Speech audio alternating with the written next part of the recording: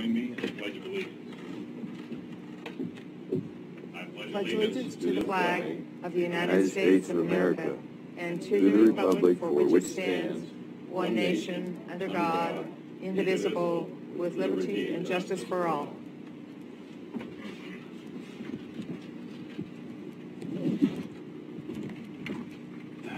Again, I'd like to welcome everyone here to the meeting this morning.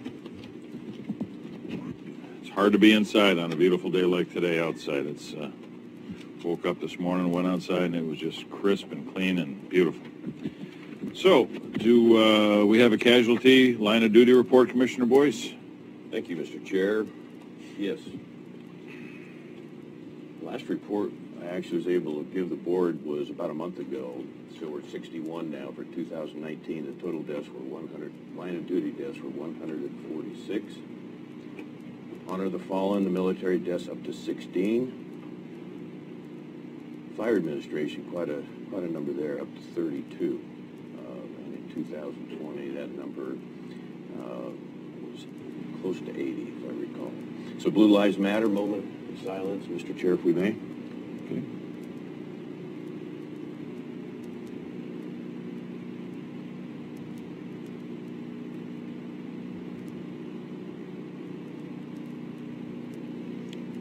Thank you, Mr. Chair. I have 1 minute I'd like to request from the board on some clarifications, if I may. On my April 14th press release I sent out, inadvertent number, total number of U.S. deaths had doubled in the last 14 days, not 48 hours. I want the public to know that was a mistake. More than 55,000 lives lost now at this time, 70,000 deaths. Today's agenda, item 7H, I inadvertently left out one word that could be confusing to the public, and I apologize for that. The road fund reserves for mask inadvertently left out, falsely discredited when it comes to Josh Richards and Doss Stout. And by the way, Ms. Smelzer did a good job.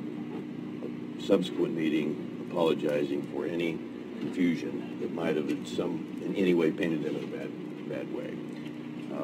So I've asked them to remain available if needed. More on that later. And the last one, I sent a 4-page letter to Emergency Management Coordinator Dumar on April 6th. I won't be changing the content, but I did have some dates wrong correct, and I'll be giving that to the board with make sure those dates are all correct and make that apology. Thank you, Mr. Chair. Okay. Do we have any amendments to the agenda? Ms. Schmelzer? Sorry. Okay. I would just like to add 7I, discussing the campgrounds. So campgrounds to open. And then 7J, petition governor for phase 1 approval.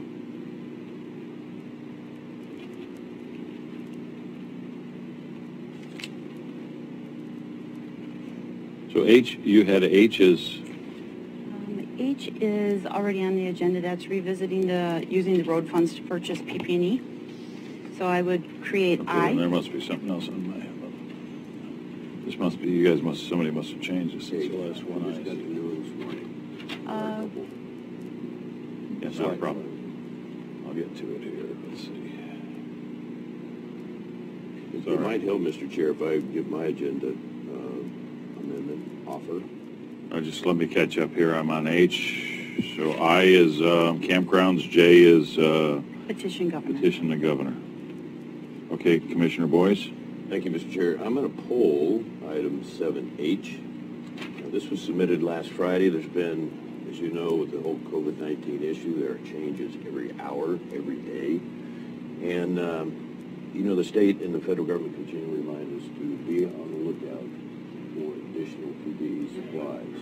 And a lot has changed this last few days. I'm working with Southern Oregon Workers Investment Board to find some non-medical masks for our workers as we reopen. The board is in agreement that would be a good idea to recommend to our workers. So I'm going to at least table that to another meeting because the state is doing better. There's a better international supply. That might change, but as of right now, I don't think we need to pursue this. I'm very happy. And the Richards Stout team is now the #1 supplier in Oregon, and that makes Curry County very proud. And so they'll remain available if we need mass down the road. Thank you, Mr. Chair. All right. All right, any other amendments to the agenda? I have none. Council? Thank you, Mr. Chair. On exec session item 11, I'd like to add one more, which is 192-660, 2H and 2K, which is matters not subject to disclosure, as well as pending litigation.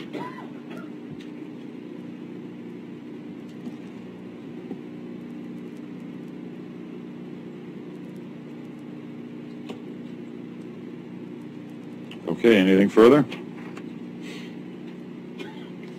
I move that we approve the agenda as amended. Second, Chair Pash. Further discussion? Roll, please. Commissioner Gold, Aye. Vice Chair Boyce, Yes. Chair Pash, Aye. motion carried unanimously. Next, we're going to have our public comments. Ms. Schmelzer, would you do me a favor and move those mics down? Ms. Rowe has a problem with her vision. We could, yeah, for Ms. Rowe. Thank you. Ms. Rowe, you're first.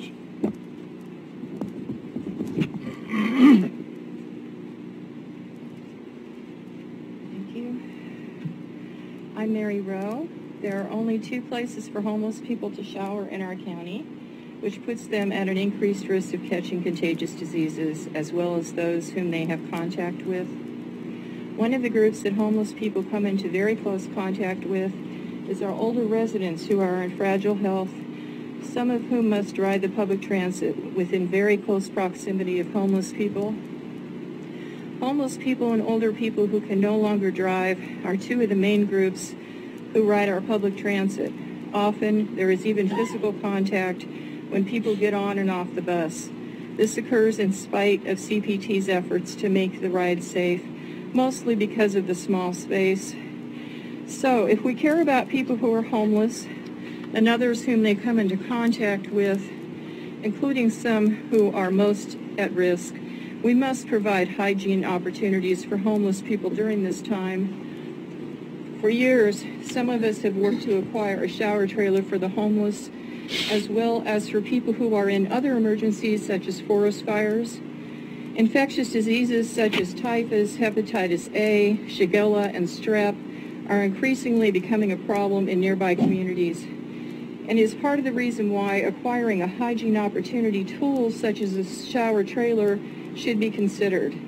I believe that our county could purchase a shower trailer and be reimbursed with emergency funds, and that we need to take that chance.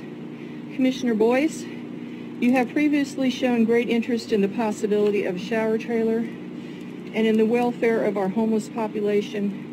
I am asking you if this issue could be put on the next BOC meeting agenda.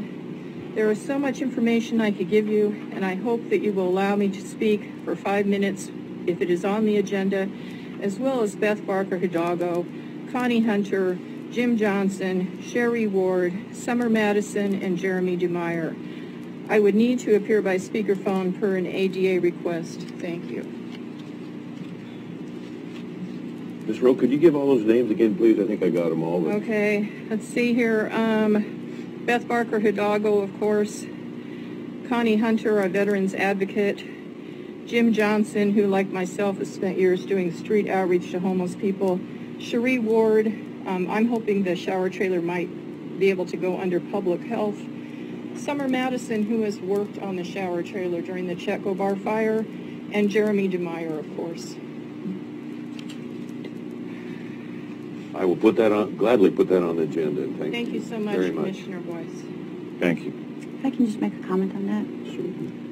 We did try and get a shower trailer a couple of years ago, and we were not successful on that. But in the past month, just so you know, I did reach out to a funder to try and get a shower trailer again, and they chose not to fund it. But it is something that we have continued to work on over the years. Okay. Thank you. Thanks. Carla, good morning. Good morning. Before I say anything, I just want to thank you guys for saluting the flag. It felt great. I've been here for the last 3 weeks, and it took me back to being a little kid in school, and I'm just so grateful that you salute the flag to start your meetings. My name is Carla Foltz, and I am a owner of a vacation rental in the county.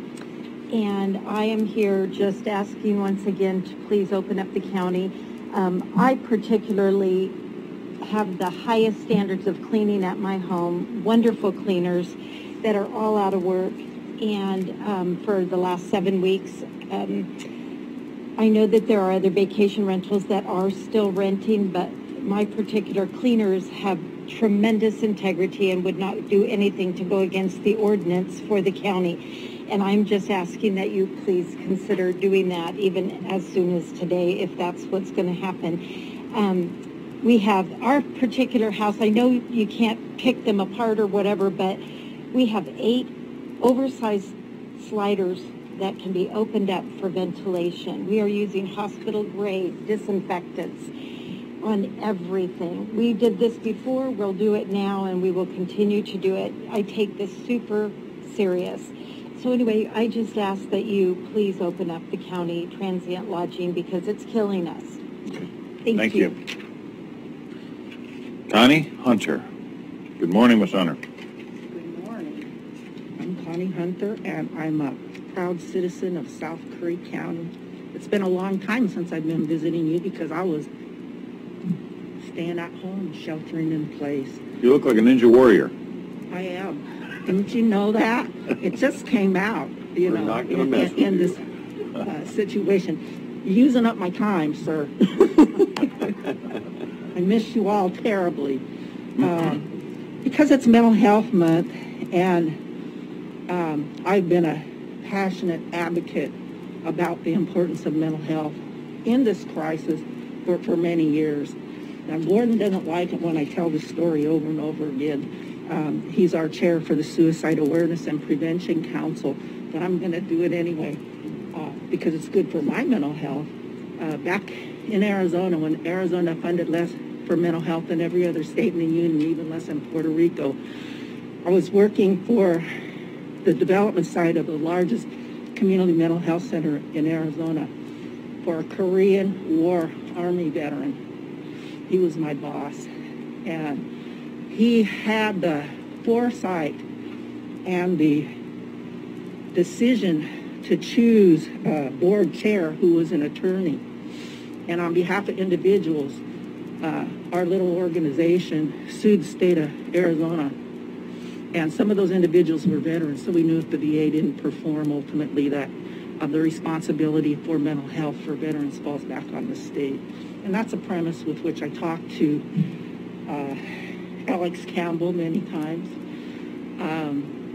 When we suffer down here and we don't have all the behavioral health services and the mental health services that we need, and we have to go play hardcore with our VA catchment area director, it's not easy. And none of this work is easy, but it's right. It's the right thing to do. This board of commissioners has by far, and Julie, you're a big piece of this puzzle, supported mental health more than any other board. When I first talked about veteran suicide in this county a number of years ago, I came about 3 times in a row because it wasn't being recognized, and it was after the fact that our former county VSO had himself committed suicide, taken his life. So when I talked about veteran suicide, literally I had a county commissioner leave the room in the middle of what I was saying and said, everybody knows somebody in Curry County that's a veteran that's committed suicide. Well, that's not standing. And when Oregon got ranked 51 out of 51 for low behavioral health funding, I spoke directly to the governor. When we did our Checo Bar Fire opportunity at the food bank, and the governor came to thank those food bank volunteers, I spoke to her directly. Don't make me sue the state of Oregon for neglect over our behavioral health system. And the bottom line is, without the support of law enforcement, who does a great job interacting these days, and I know on South County that they've done a little less hard stuff on the homeless, and so that's really important to me. But if I was going to sum it up in one sentence, if it wasn't for mental health support, I wouldn't be here. Thank you. Thank you, Ms. Hunter. Thank you. Ms. Boniface? Good morning, Lynn.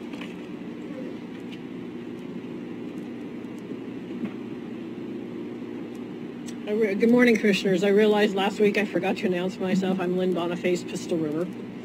I don't have any notes today. I came here mainly to talk about the transient lodging issue. I would agree with you. We need to open it up, and my kudos go out to the Gold Beach City Council for doing just that here in the city of Gold Beach. I am hoping that the county follows suit. James Kirk made a really good point last week when he said that all we are doing, all of this mitigation, all we are doing is delaying the inevitable. This is a virus. The virus is going to continue to be here. The virus is probably going to be with us forever. It's going to mutate. It's going to change.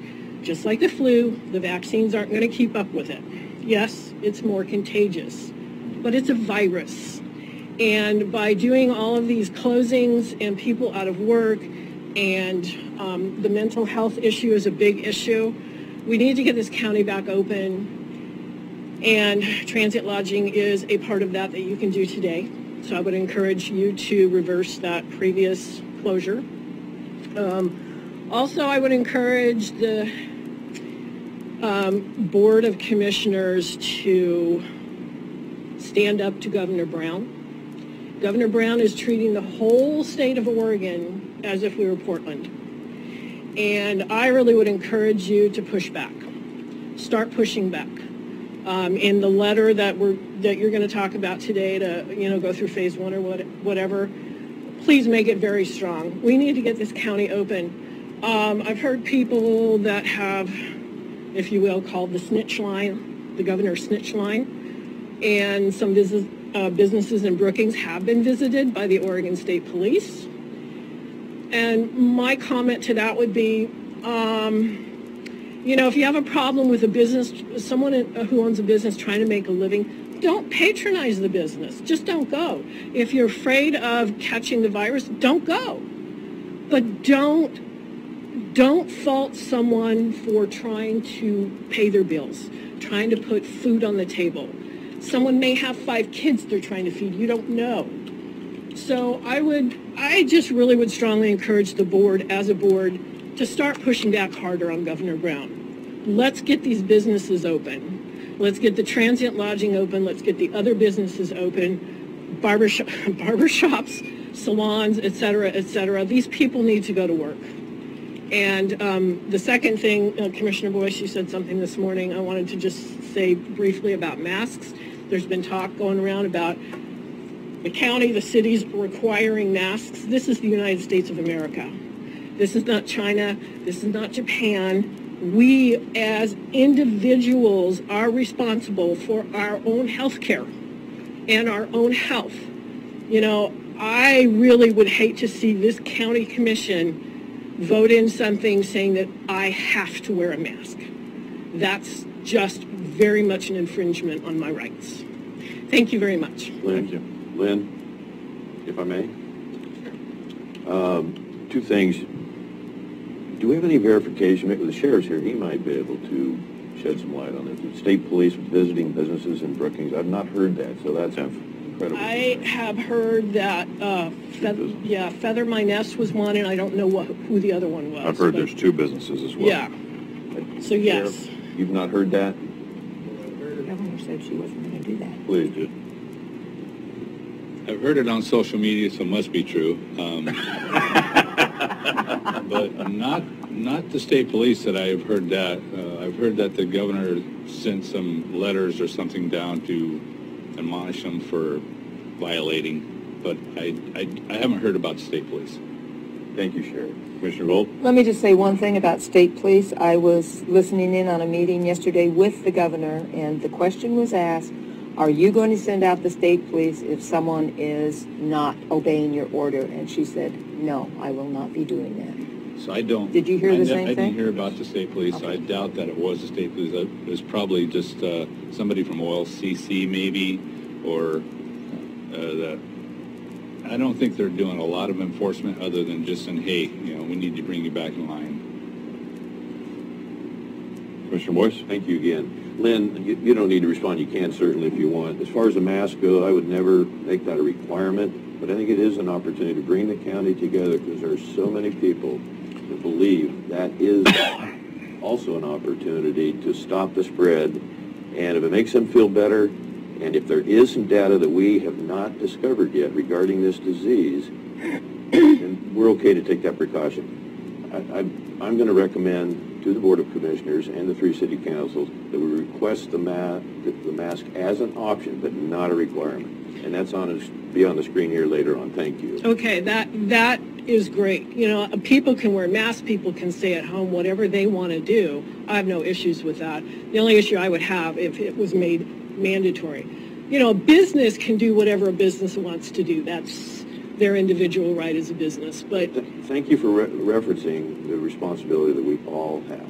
yeah, it's on me to take care of my health. And if I think I'm going to get sick from one of you, I'm either going to stay home or I'm going to wear a mask. I also wanted to point out, if I could, that some people can't wear masks.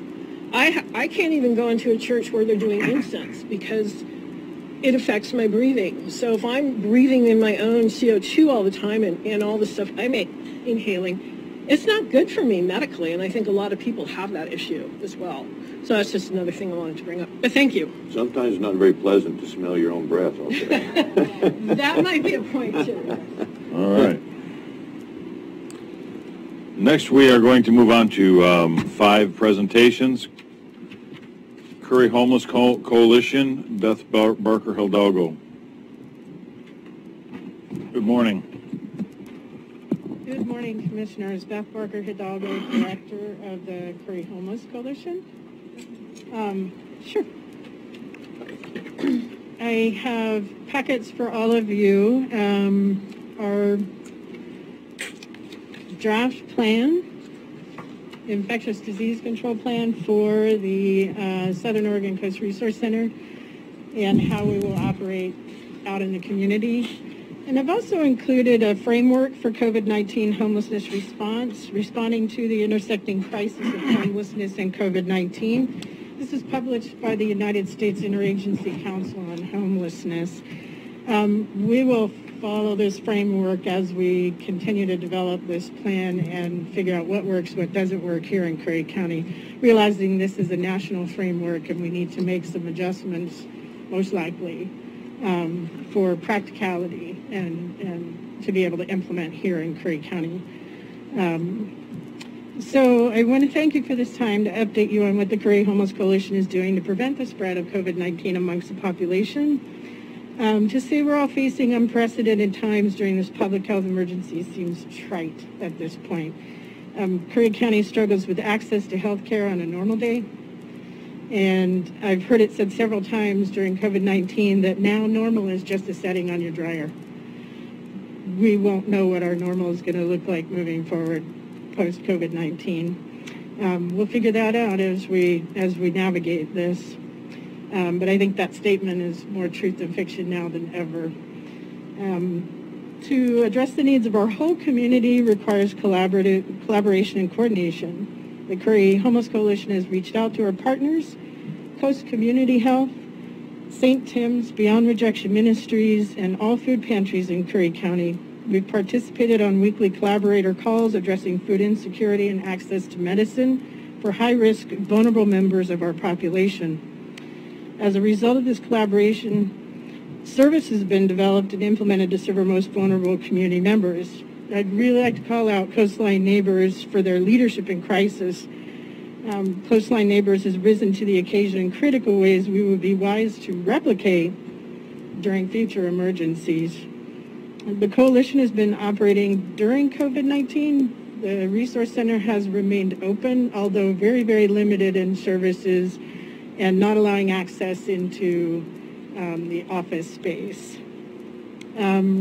Some of the steps we've taken to respond has been, as of yesterday, we've screened 32 people for temperature and overall wellness status. We've had one client call the triage line at Prairie General Hospital with some advocacy on our part. The client was instructed to go to the ER for a test. Thankfully, the client tested negative. We have secured non-congregate shelter for people advised to self-isolate. And we are partnering with ORCA to refer clients for intakes. ORCA has secured funding from Oregon Housing and Community Services to support self-isolation and non-congregate shelter at Jots Resort. The coalition was contacted just this week by the Curry County Sheriff's Department Parole and Probation to determine if self-isolation shelter options are available. We shared our contact with Jots, with Dave Denny, should there be a need. With Shutter Creek blowing up, if you will, there's always a potential we could have a release into Curry County that has either been exposed or tested positive, and so I'm happy that we have an option to self-isolate folks if need be that are coming out of the criminal justice system.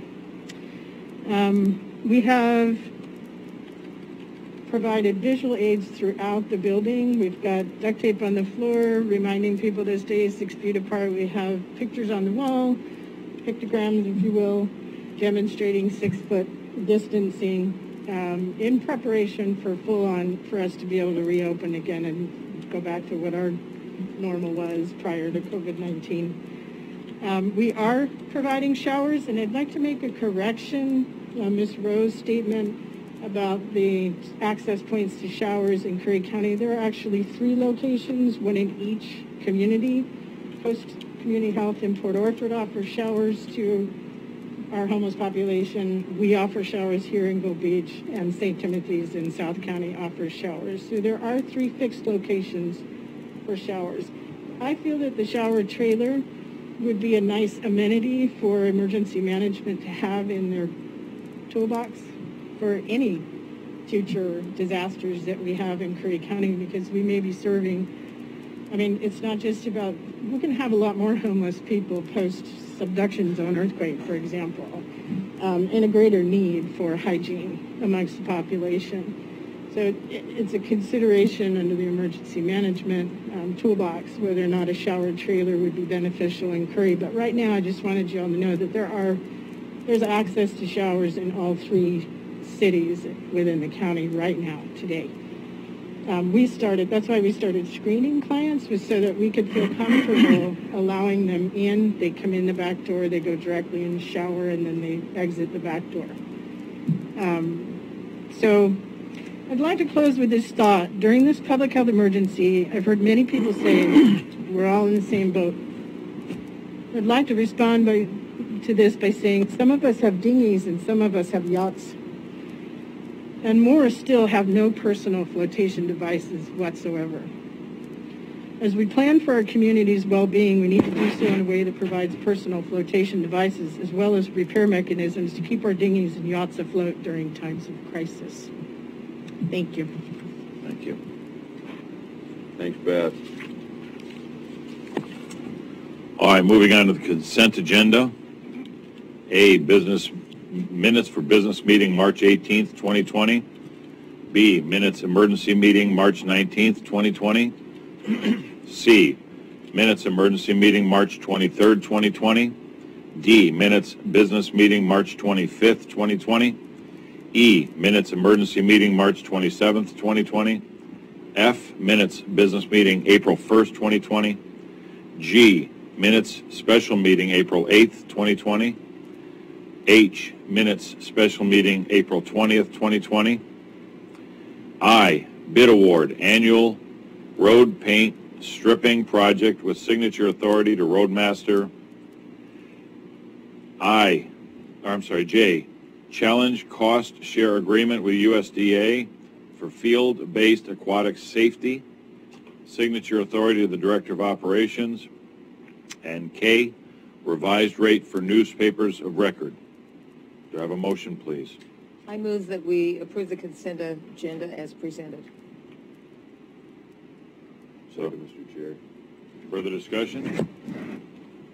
Roll, please. Commissioner Gold. Aye. Vice Chair Boyce. Yes. Chair Pash. Aye. Motion carried unanimously. Ms. Hunter? When I submitted my public comments request, I also asked to speak on agenda item 5 and 7, sir. Sorry to interrupt. Go ahead. Okay, I am so sorry to interrupt and to ask for this opportunity again. I wanted to make sure that I spoke about the Curry Homeless Coalition COVID-19 Response and Prevention Plan that Beth has worked really hard to put together. And I know there's been a team effort to get some of the things worked out. You know, this is one of the hardest issues that exists out there because there's valid points on both sides on how we deal with homeless, especially now. But what I can tell you is I agree with many of the things that I've heard from the sheriff. But I also have to err on the side of caution in our thinking, and I encourage that, and I'm glad we've gotten this far down the road because 40% of homeless people will contract COVID-19 is the prediction from the CDC. So in order to manage the threat, we have to really look at what and why we're doing things one way when we could be doing them better another. Those are kinds of evaluations are important. But just our thinking as a community, you know, one of the things I had to do in myself as a human being was refrain from judgment many times. I grew up in a no working, no eating family.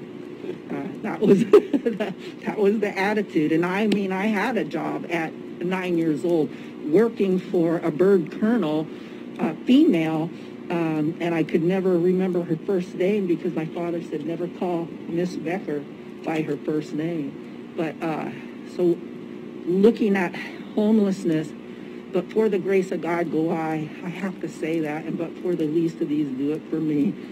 Thank you, Curry County, for coming full circle. Like I said, it's a hard thing to navigate, and everybody has a point to make that's valid, but the truth is, for the greater good, we have to manage that spread. And thank you for all the hard work that you do. I'm grateful, and I know the people that you serve are grateful. And Sheriff, thank you for being devout and steadfast in your service to this community. And I know we have extremes, but the bottom line is we're walking down the middle together, and that happens in this room. And all of us have a piece and a measure in that responsibility. Thank you. Thank you, Ms. Hunter. All right. Next, we are going to move on to 7, discussion and action items. A, repeal order 20842, closing transient lodging facilities. Ms. Schmelzer. Just real quick. So the agenda was amended last Friday night, about an hour or so after it was published. So the thing that was added was clarification on Executive Order 2012 and RV parks. Do you want me to take that first? Sure, go ahead. Okay. You are right, I'm sorry. So what was added to the agenda was basically a brief discussion, which really may not even be pertinent right now, but the governor had, in Executive Order 20-12, she had actually put a statement in there about the RV parks, and it was kind of ambiguous as to whether or not they were closed or not. So across the state, people just have been complying with it, and they closed the RV parks. But the way you read it, it could have, maybe they shouldn't have been closed. There was some confusion on how they were written.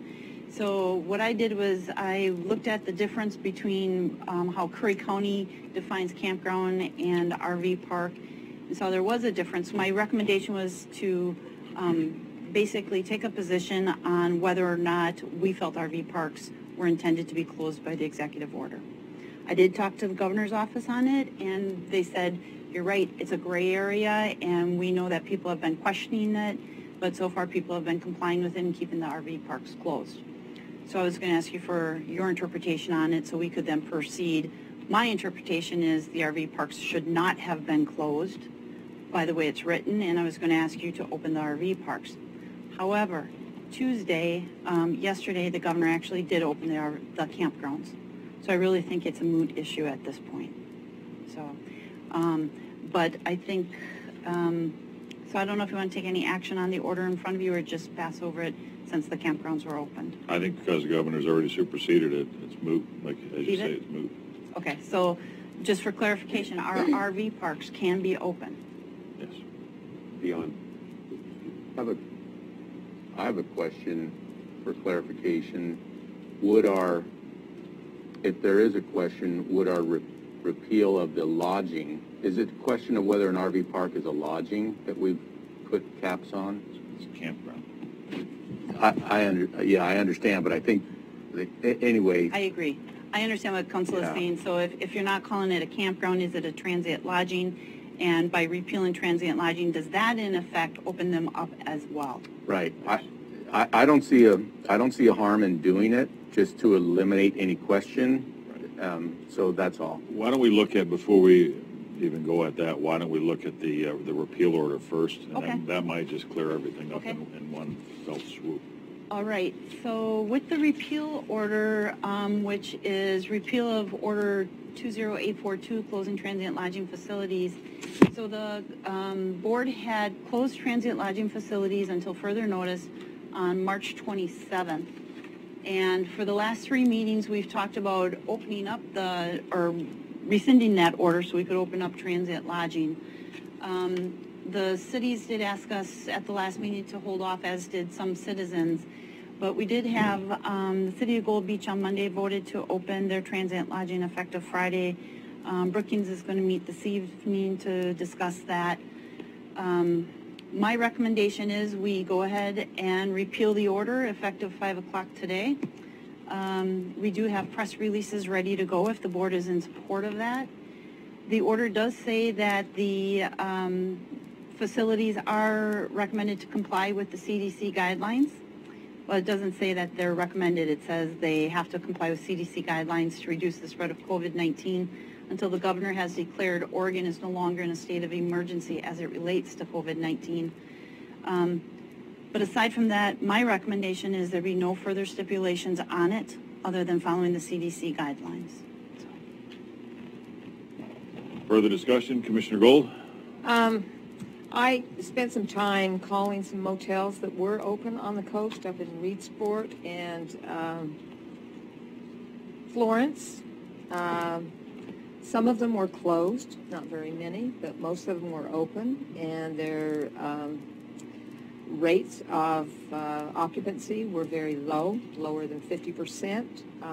I checked on what they were doing to alleviate or sanitize their areas, and they were going to great lengths to make sure that their areas were sanitized and going by CDC guidelines. So that made me feel better about, what's going on, because they were not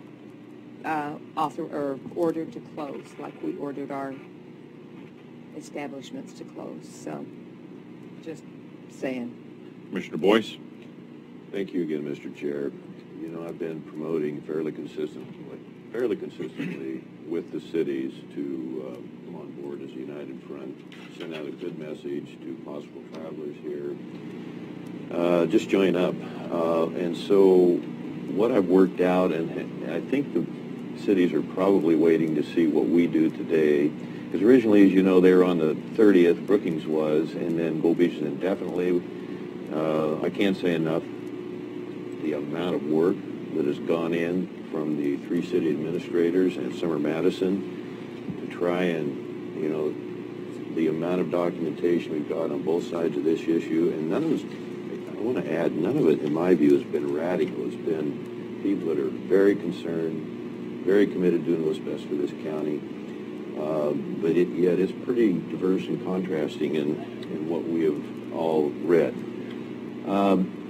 So basically what this does is say we're going to go 50% occupancy throughout the entire county, rent every other room for 2 weeks. We'll revisit this on the 22nd. In renting other rooms, I was in the lodging business a long time, and when you had a time when a room was not available, you did a deep clean. Sometimes that was usually the first part of the week because of the big weekends. Except for vacation rentals, they'd be 100% occupancy because that's a different program. They're usually families that are one big room or one reservation that way. This would be effective on 5/8. I'm not speaking for the cities here. My hunch is if they can agree with this, they will probably do their best, again, to give the county a unified effort as we go out.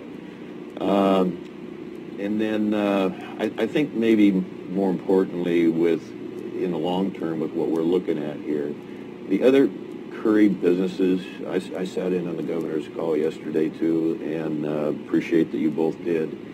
But we're pushing as hard as we can, and you recognize, I'm sure, that some of our local counties, neighbors are saying, okay, we've had 2 deaths in 2.5 months.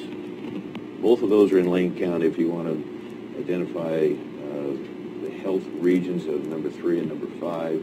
Just so the citizens know, that's Coos, Curry, Douglas, Jackson, Josephine, in Lane counties. And we're on day 18 right now, and I'm pretty sure this is accurate, I'm almost positive, with no new cases and no deaths in 5 of those 6 counties. And the reason I say, and you recognized last night on the call, that the counties are getting pretty restless. I got some here I could read from one of the Douglas County commissioners. I would love to read just some quick excerpts of some of the letters we've received so the public knows and is better informed. If time permits, as we make this critical decision, I'm hoping the 5/8 Friday date would be acceptable to the entire county and go 2 weeks, and hope for the best. And through the CDC and OHA guidelines, I think we got a real good chance to keep, and I believe the other counties, Coos County is a little bit of a different program with the Shutter Creek. They've actually had 2 cases outside Shutter Creek. I believe that is accurate. The 28 cases they have right now. Josephine, Jackson, they remain at 49, 24, no new cases. Delaware County still just has 1, if you want to make them the 7th county. So that's what I'm proposing for the board to consider today, Mr. Chair. I think that we'll see what the cities, how they might respond to that. I think this is a very responsible approach. I didn't offer you time to read this because this just got done yesterday afternoon, and I figured we could have a discussion, give you time to review, and hopefully feel comfortable in approving. That's all I have for now. For me, I'm not into over-policing and micromanaging. I think the CDC guidelines are very clear. I think they're the best safe practices, and I think we also need to realize as a county that this virus is going to be a fluid situation until we have a vaccine. Until we can clear this thing up where you can go in and get a shot from your doctor or pills or whatever it is, and you are now vaccinated from this, this is going to continue to be a fluid situation, and we need to be willing to, as a board, to readjust if we need to. But I think at this time it is imperative that we start to move this county forward immediately. As noted, I would have liked to have done it weeks ago, but this board chose to do something different, which I was fine with. But now I think we have an opportunity. I think with the cities preparing to reopen, we need to do this, and we need to do it, I hope, today. And I do not believe we need to do anything more than CDC guidelines to move this forward, and not over-police everything in the county, but, you know what, to have a potential spot check of something every now and then. Absolutely, I think that should be done, but I would rather the hoteliers and the RV parks and that police themselves and do the right thing for the community. So those would be my basic comments on it. Commissioner Gold? First of all, we do not have the personnel to police this. And not only that, I don't think the motels are going to want to do something that is not in their best interest. People are not going to want to come to the motels if they're not sanitized. I know when I called these various motels, they were very anxious to tell me what they were doing as far as sanitizing and taking care of their guests. A lot of them did every other room, and that was their choice to do that. So I just don't think we have the personnel to police all of this. Okay. Sheriff Ward? Morning, Commissioners. Sheriff Ward. I wrote down a couple things. There's a couple of dates that I had on here. I want to make sure I got right. April 22nd, the BOC voted unanimously for reopening transient lodging in Curry County by May 1st. The order to repeal was to be brought back for a final vote the following week.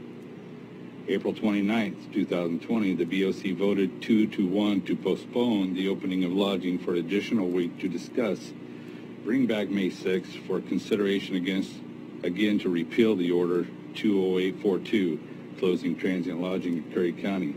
One commissioner kept saying, just give me one more week. That week is come and gone, and it's time to make a decision to repeal the order and reopen our transient lodging effective today. I know this is a controversial issue, but it's time to stop the indecisions so people can get on with their lives. Just a reminder that the governor did not shut down transient lodging anywhere in Oregon. It was decided to do so by each county on the coast and the cities in those counties. In doing research throughout the rest of Oregon, I found no non-coastal counties that had any issues with open lodging, even if those areas are destination areas. There are no confirmed cases of COVID-19 in Curry County. There have been about 200 people that tested and all negative except for the initial 4, and they have all recovered. I make my recommendations based on facts and data I have researched and not of the what-ifs and the unknowns. If we fail to act, it is inevitable that our economy will fail, and just not now, but our future. We only really have control over what the county has taken steps to do and not what the governor has ordered. We have to jump through some hoops to reopen our county because of the governor's order, but we can reopen our lodging now. The city of Gold Beach have already voted and to open up their transient lodging without restrictions starting this Friday at noon. And what I understand, Brookings is going to be voting on theirs tonight. I'm not sure what the outcome will be. It is time to start the process of opening up our county, starting with our lodging facilities without restrictions. Stop telling our citizens what they can and can't do. They are all intelligent, and we will continue to do what's necessary to protect themselves and others by social distancing and other precautions that are recommended by the CDC and OHA. Thank you. Thank you, Sheriff. Commissioner Boyce? You know, there's a segment of our population out there that's very educated on this. They're regionally concerned. They're long-time residents. The president has asked for a gradual reopening. That's why we come up with the 50% occupancy for 2 weeks. May is not a busy month. As you have said, others have said, and I think it's accurate, there's not going to be this onslaught of people coming here. However, that rotating of rooms for 2 weeks, a gradual reopening is going to be the best shot we've got to get the rest of the businesses open. We match up with the other counties at some point, and I'm not recommending this right now, but at some point, the other counties collectively say, we are going to get our businesses open. If the governor waits till July 1st, we are not going to comply with that. The lives of our people here are at stake. The livelihoods of our people here are at stake. I'm asking Mr. Chair for a gradual reopening, bring the county together, hear the voices from all sides. And by the way, there's nothing in here that recommends, nor would I approve of any kind of enforcement that basically is going to be looking over people's shoulders. Our people have been, especially our lodging people, have been incredibly agreeable and helpful and compliant in trying to do the right thing here. All I'm asking for, don't rent 100% of your rooms before May 22nd. Let's get another 14 days to add that 18 with no new cases. Gradual, steady wins. Thank you, Mr. Chair. Anything further? All right, I will make a motion to repeal Order 20842 with the addition and amendment to that order that the transient lodging facilities follow the CDC guidelines. I'll second that. Further discussion? Roll, please. Commissioner Gold, Aye. Vice Chair Boyce, Yes. Chair Pash. Aye. Motion carried unanimously. Ms. Hunter?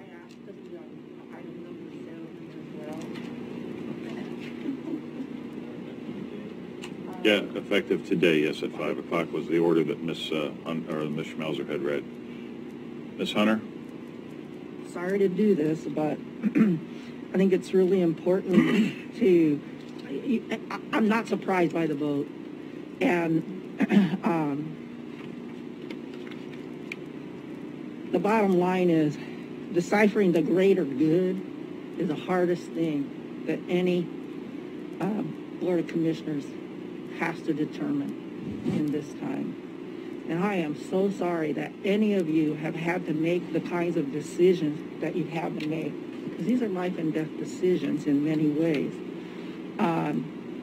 Most of all, I appreciate the attitude of everybody working on this was to manage the risk that the state has allowed us to put on ourselves. In other words, if the state doesn't give you guidelines that says you do thus and so, then you are on your own, and anything that you choose to do or not do, you become responsible for it in terms of liability. So I like the fact that there was great thought put into this. I like the fact that there is a plan to go forward. People don't know this, but one of the things that I did in Arizona before I came here was I wrote the 501c3 that created the nonprofit that created a destination marketing organization and the first marketing plan for downtown Scottsdale. Tourism development beats in my veins as much as veterans advocacy because I was raised in Scottsdale. But the first order of business that should happen, if we should choose at this time to convene a council of governments, which I think we should, because if there's one thing that this whole process has taught us, is that there are pieces of the puzzle and pieces of planning that need to be done at the council of governments level, and we don't have that. And that caused confusion with words like task force or the work that needs to be done between the cities and the county. What do we call that? Well, it's the level of planning for a council of governments. You guys have navigated it as best as possible, and the cities have done a fantastic job navigating as best as possible. None of us have done this before, so stick to the plan, fine-tune that plan, stay flexible. There's one thing that Commissioner Pash brings to the table today, and that's leadership. And he's been trained to make hard decisions. Now, Commissioner Boyce is the son of a Marine. From the time he was born, he was being trained to be a Marine and to make those hard decisions. And Commissioner Gold, we are never going to see eye to eye, but I know we see heart to heart and many, many things. I can see your eyes. We'll just roll with it today, okay? I'm down here with my gray skunk stripe and risking my life, but I'm here to thank you all for your hard work. Thank you, Ms. Hunter. All right, moving on to 7B, request to open Curry County as part of state's proposed three-phase approach. Ms. Schmelzer? That was the amended one, Commissioner? That's the one that's on the website right now. My goodness, this is a... County issuing dog licenses. How about that one? Yeah, Hold that's on. where I am. Oh. Well, I've got that on this page here, but on the one on the website, it's something different. Yeah, I don't know why. I went through the whole thing, and B was dog licenses. Okay. Do the dog license? All right, yeah, B dog licenses, issuing dog licenses, Ms. Schmelzer. Okay, so the county has, the commissioners have discussed this before, so we brought it back for the final order, which is, or I shouldn't say final, but the order which would actually give us the authority to begin issuing dog licenses again ourselves. We would retain those fees. In addition, other agencies that issue licenses can continue to do that. After this, we'll have to follow up with a fee schedule. That'll be part of our June fee schedule that we bring forward. That's all we have on this right now.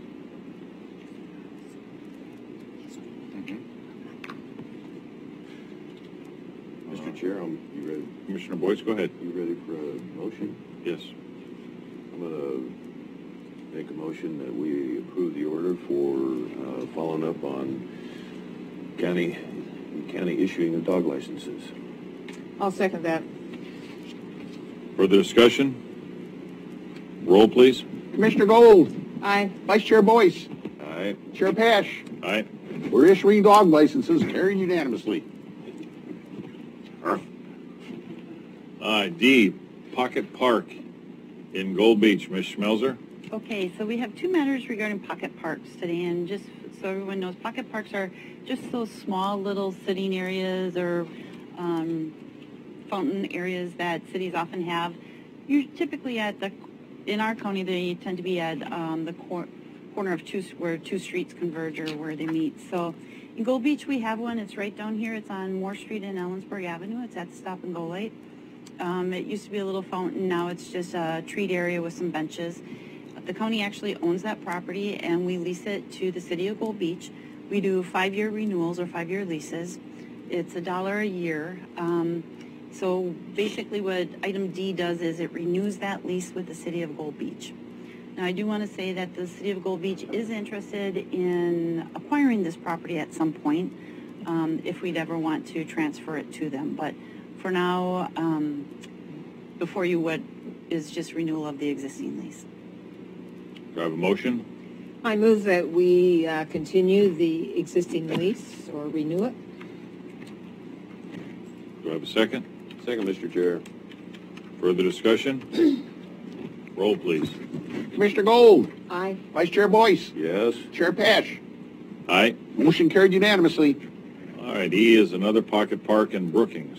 Okay, this one is called Oasis. It's at the corner of Hillside and Checo Avenue, which is 101. We've discussed this property earlier this year. It is the same terms as the Gold Beach lease, so it's $1 a year, 5 years, and they can renew it after that. This property, just a minor note, is the order said that the legal description was attached.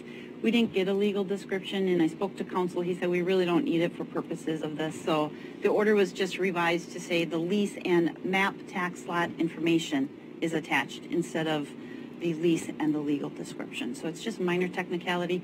I did want you to be aware that there was that minor change made to the order, though. Staff's recommendation is we proceed with entering into this lease. Commissioner Boyce?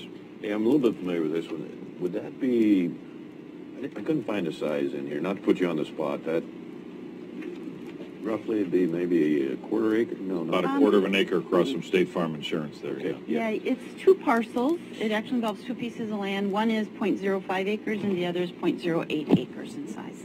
Thank you. Well, Mr. Chair, I'll move that we approve the new lease, Pocket Park, City of Brookings, bottom of Hillside Street. I'll second that. Further discussion? Roll, please. Commissioner Gold, Aye. Vice Chair Boyce, Yes. Chair Pash. Aye. Motion carried unanimously. All right, it is 10 o'clock. We're going to take a 10-minute recess. We will reconvene at 10:10. Sheriff? I should have brought this up in advance, but this week is the week of National Corrections Officers, and I appreciate Commissioner Boyce's announcements every day about the line of deaths and duties. But just let me read this real quick. Like I say, this is put out by my jail commander, Lieutenant Joel Hensley, about this week in National Officers Week. In 1984, President Ronald Reagan signed the National Proclamation declaring this week as Corrections Officer Week. As part of this presentation of the proclamation, he said, No group of Americans has more difficult or less publicly visible job other than the brave men and women who work in our corrections facilities. I believe President Reagan's quote rings more true today than ever. Every day our deputies put their boots on and come to work. They purposely come to a location where they know they will be facing challenges that will test their knowledge, skills, and professionalism. They also know that most days the same people in custody that tested them yesterday will still be there every day testing them for the extended period of time, looking for an opportunity to take advantage of them. Every year it seems like the challenges faced by all law enforcement are growing and becoming more complex.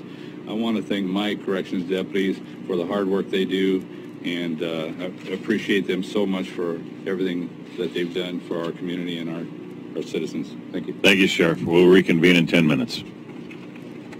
Back in session. Moving on to our next discussion action item, it would be 7F, liaison assignment. Ms. Schmelzer?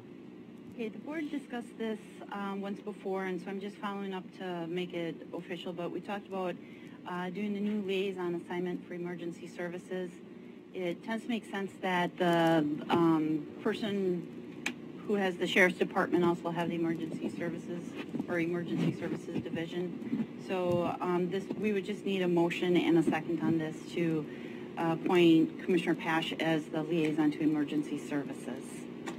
I move that we approve making Commissioner Pash as the liaison to the Emergency Services Department. Discussion, I presume? We have a second first, please. I'll second. Further discussion? So the citizens need to know, Mr. Chair, that this is to replace me, correct? You were the liaison, yes. Okay, so why are we doing that? Ms. Schmelzer? No, why don't you answer it?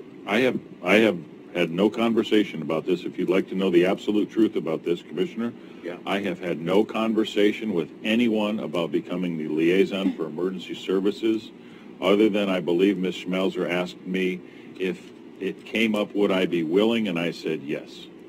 Other than that, I have had no conversation with Mr. Dumeier. I'm not accusing you of that, sir. No, I'm not saying you have. I'm just.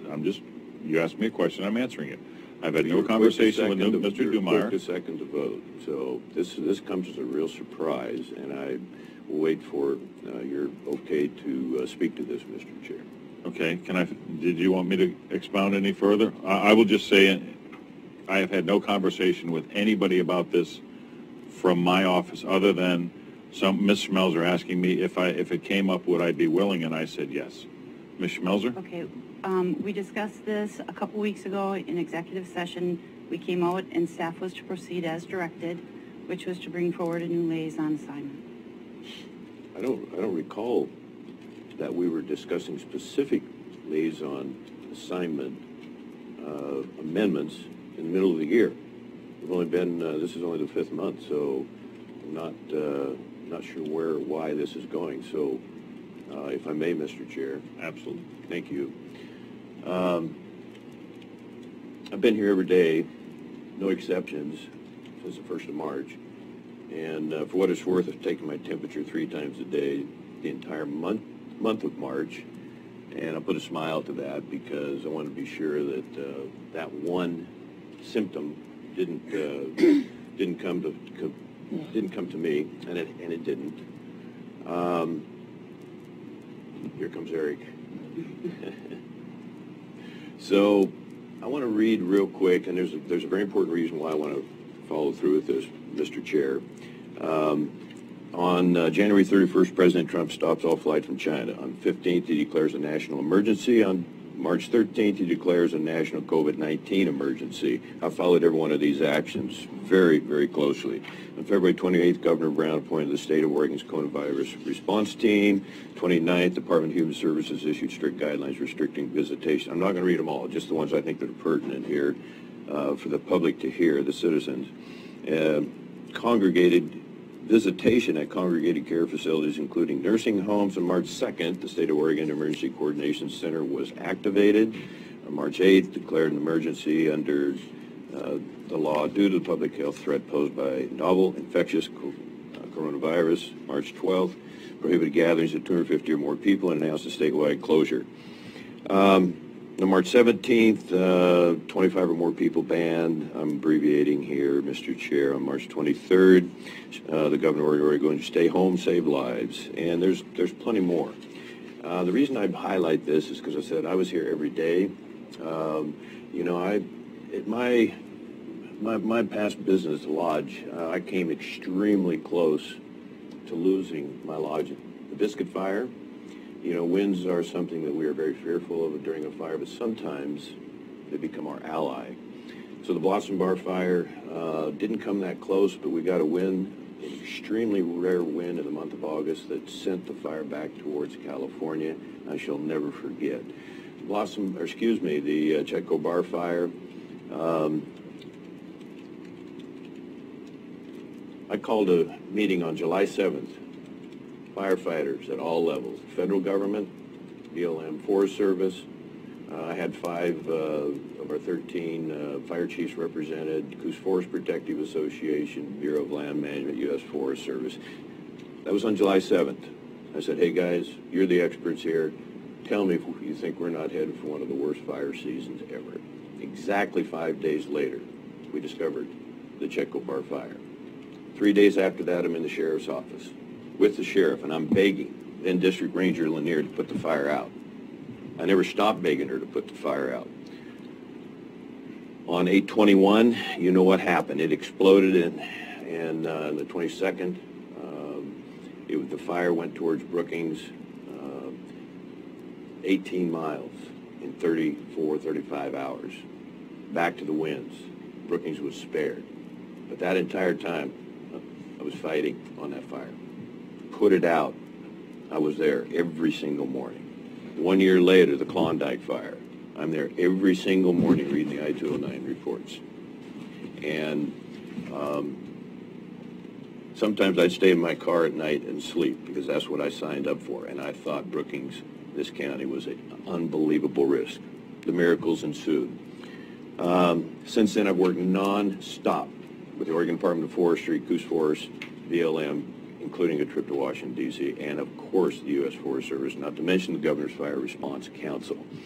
One of the biggest, and in abbreviating, Mr. Chair, one of the biggest things that I have promoted, especially the last couple of months, despite the public health crisis that we have with the coronavirus, I have responsibly promoted that if this fire season, and I'm calling a meeting the end of this month with the same people to ask for their expertise and their advice on how we best prepare.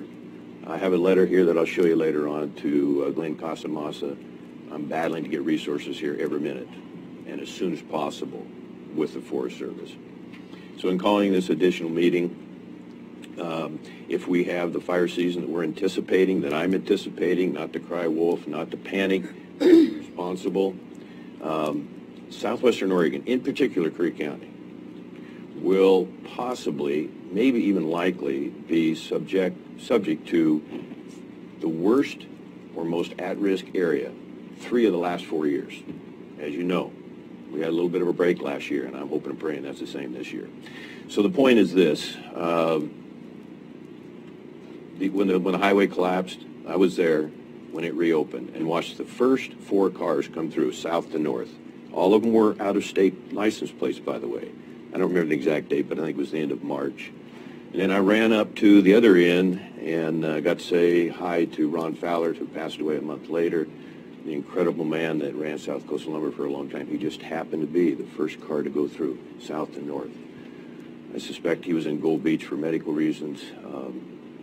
At any rate, it was a real honor to be able to spend a couple of minutes with him and watch him go through. I'm just very surprised that I'm being replaced on this. I see no basis for it. I just want the citizens to know that I will continue, even if I'm voted off the island here, I will continue to be here every day until fire season, almost every day, until fire season is closed, officially. And I hope it's in September of 2020. I don't know. But we are at great risk, and I'm not going to have anyone. I'm responsible to people So I want to stay as emergency management liaison. That's what I've been doing when the other commissioners weren't around the first 2 years, okay? And I took the lead. I took the effort, or made the effort, and that's not going to change. So there's plenty more I could say. I really appreciate this time, Mr. Chair, but it's been moved and seconded, and I'm going to ask you to amend your vote and leave me on as emergency management coordinator. If you could have seen the sheriff and I in his office that day when the fire was just 4 days old, 3 to 4 days old, and we're begging her to put the fire out. With everything we've got and continual acknowledgement and reminder, we're at great risk. And then you know what happened 4 days later. Thank you, Mr. Chair. Well, I'll say this. I appreciate your work on the fires. As you know, when you and I first met, Southwest Oregon, the LLC that we formed to help, mitigate the losses and protect South County. So I do appreciate your work on it, and I hope your work would continue and your care for this county. Evidently, I'm also suspecting that there is personality issues with, different people involved in this, and that could be a driving force behind it. But also, I'm sure you know, emergency services aren't only fire, but it's the whole gambit of whatever can happen in the county. And again, I appreciate your response and your responsibilities with what you've done in the past. But I'd like to go ahead and move the motion forward. Mr. Chair. Further discussion? Yes, sir. Thank you again. I just want the public to know I think this is punitive, and I think that if you have oversight of county employees, if you don't toe the line, you're going to pay the price, and that's what's happening here.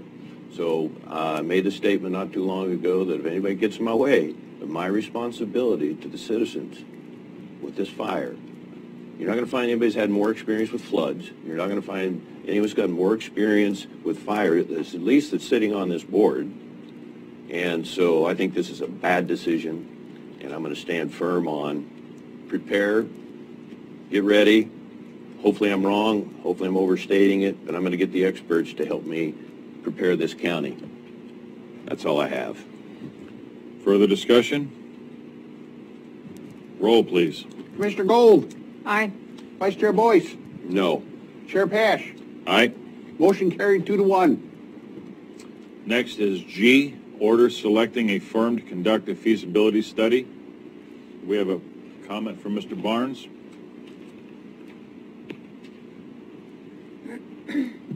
Thank you, David Barnes. I didn't listen in on the meeting that you had with the people who were going to do this for you, but I remember when this first came up a while ago, I noted there was grant money that was available for building a building. If we use it as a sheriff's department and jail, anything else we build in the footprint is included in it. I don't know how much this feasibility study costs, but I'm wondering how much we're looking at spending on a new complex. And like I've heard so many times in this room, where's the money coming from? Well, we're just looking into it right now, but we do need to move forward. I think it's been noted not only by this board, but by our sheriff's department, by our district attorney's office, through the judges. The building over there, the courthouse, is becoming unsafe. Mm-hmm. It's literally becoming an unsafe building. There, in our investigations currently, there are some state and federal funds that will come available for this. There is some grant money, but we're also going to have to raise some money. How much will it cost, and how much will the county be on the hook for, has yet to be determined. I think the feasibility study, that's the thrust of the feasibility study, is to see if it's even feasible to do it right now, and if it is, the costs and how to raise those funds, where it would be, how it would be set up, and let the experts, let the jail people tell them what they need, let the sheriffs tell them what they need, the judges, and so on. Could we incorporate all of the county offices into one structure, which would be cost saving for everyone, and the state and federal government pay their parts into the courthouse part of it, and someone else pay money into the jail part of it? and perhaps a bond or something like that having to be passed. But I think the first step here would be the feasibility study, and some of that can be, I believe, has been or will be grant funded. So that's what we're looking at for that. Thank you. Thank you. Commissioner Boyce? Well, I know it's been on record. I just want the public to know the jail is the issue, and that's still, at least I suspect, especially with what we're dealing with now, 10 years out. The courthouse has not fallen down. Is it unsafe? I disagree with that. I am concerned. It's just the interest, Mr. Chair, of priorities, and we put a lot of money. I want the public to know over the last few years we put a lot of money into the roof, windows, sidewalks, and you know, I just can't get on board with this as a priority. You know, my dad built that jail a long time ago, and it's due. If we perhaps consider segregating out between the jail and the courthouse, that may not be practical, but it may be something for reasonable consideration. Then I think that's the best way to serve the citizens. But new courthouse, I've tried to follow this and read the information, the studies, and I just don't want to see more money right now going to this. But I don't want to be disagreeable. I'm just a concern of, again, where's our priorities. Okay. Commissioner? Yes. So just to do an introduction on this agenda item here. So the board did decide that we would put out an RFP for a feasibility study. We did put the RFP out, and we had 7 consultants that had submitted their bids to us. We did put together a panel. It consisted of county commissioners, facilities maintenance staff, someone from courts, and then someone from the sheriff's office and the jail, who narrowed that list down. We then proceeded with interviews. We interviewed the top 2. In addition to that panel we just talked about, we also added Council Huddle to the interview panel.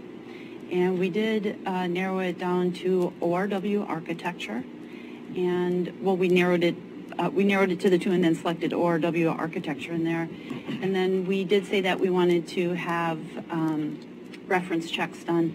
Commissioner Gold had volunteered to do the reference checks, so she did 4 reference checks, and she shared all of the results with me. They were all very favorable. There were no negative comments at all. So it's staff's recommendation that we go ahead with the order and that we bring a contract back to you at the next meeting. And I'd like to also, if you would, comment on the firm and their local ties as well. This is not a Portland firm. It's it's more localized. Right. ORW Architecture is a Southwest Oregon firm. They're based in Medford. They did a lot of projects for Jackson County. They did jails. They did courthouses. They did justice buildings. They did public health buildings. They have a pretty impressive resume when it comes to projects very similar to what we're looking to do here. Just one thing I forgot to say too is the 2009 report that was done, which showed the need to replace our facility, was shared with them. So they do have that background information as well, and they believe that they're qualified, that they can do a good job, and based on the references and what they submitted and in the interview, I have to agree with them. So the next phase is to just move forward and do the contract with them.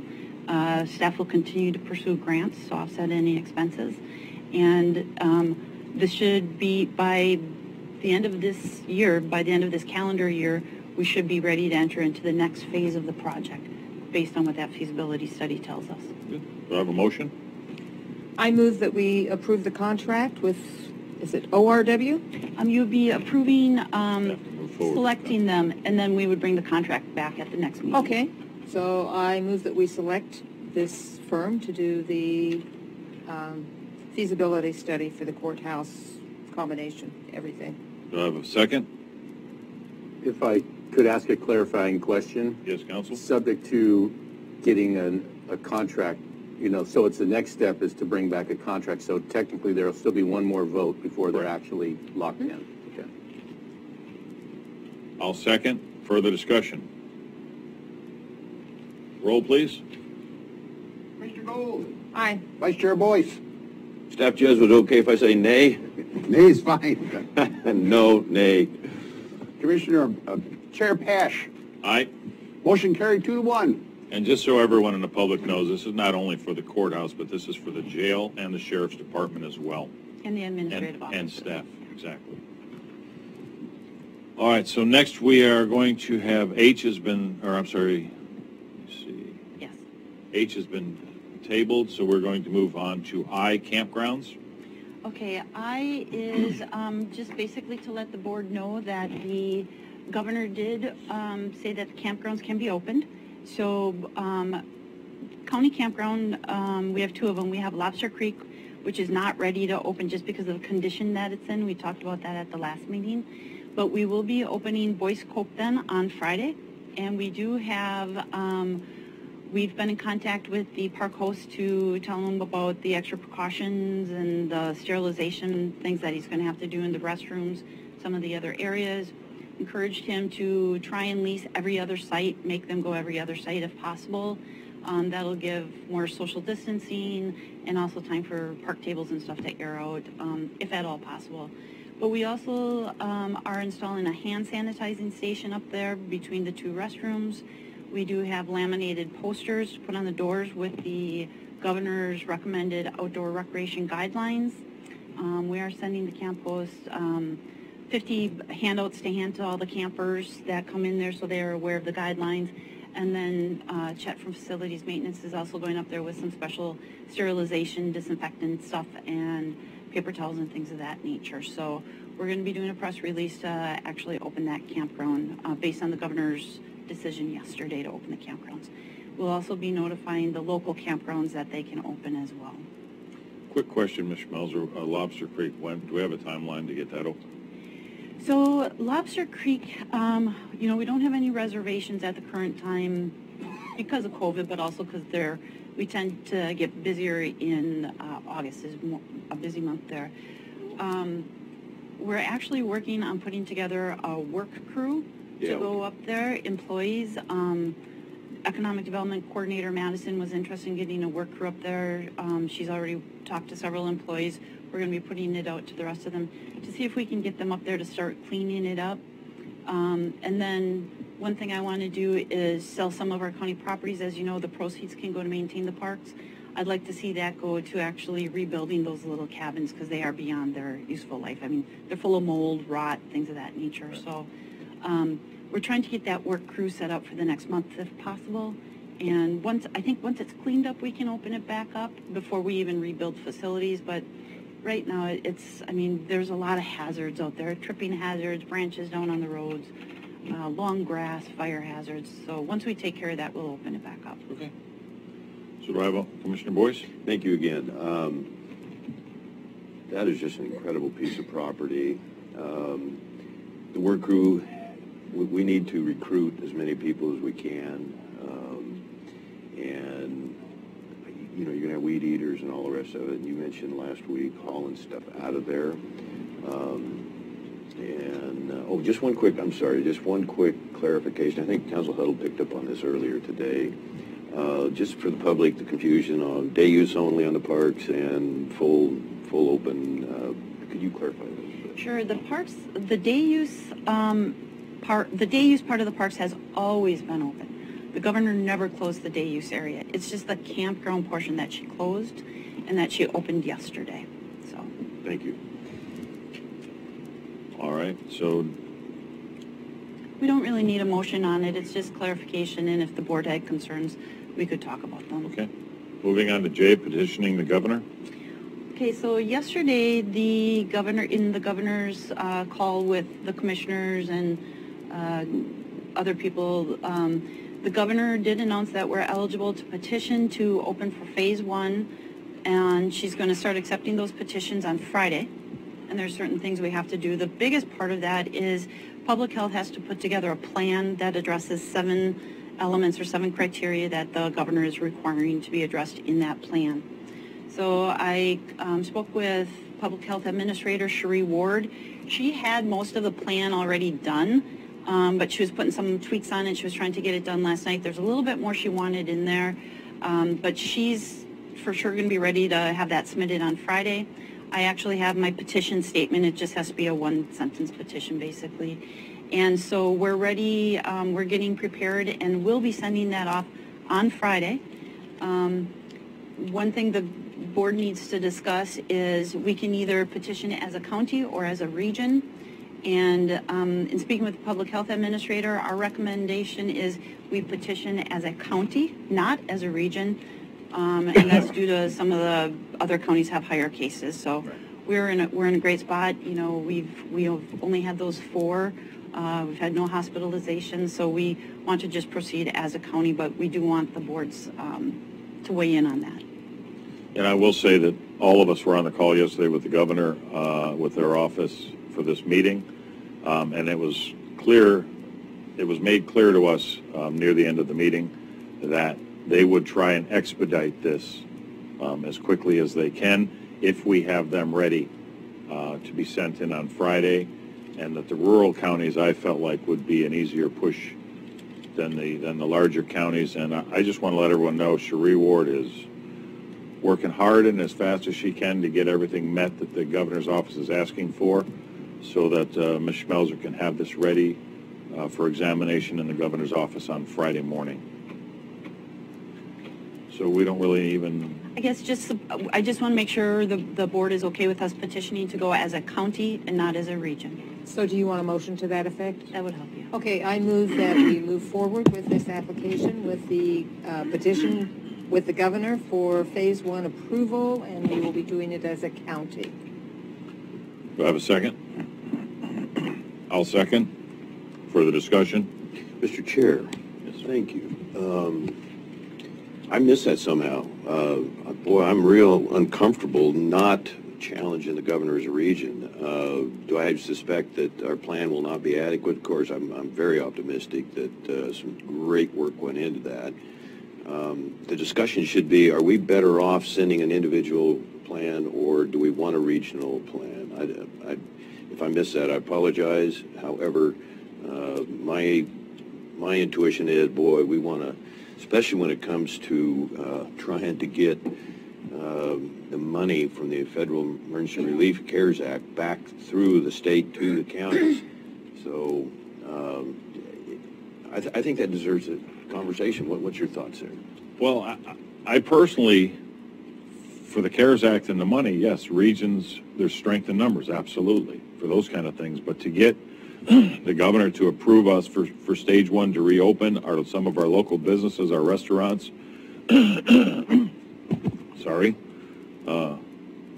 those kind of things, I would prefer to act as a smaller county because, again, we have no active cases. We're out of the 14-day grace period. We've had no deaths. It's much easier for us to, I think we're pretty much slam dunk to qualify that a paper's going to cross their desk and they're going to go, okay, and Ms. Ward's done what she's supposed to do, everything's in place, go. Where some of these counties are going to investigate, especially counties that have, like our North County, they've got the prison and that up there. Those things are going to be investigated on the releases and the participating people and all those. They might want to chase some of that down. Where I think us filing as a county with no cases, I think a lot of that is moot, and it'll actually help to expedite the application. So I think we're talking about two different things here.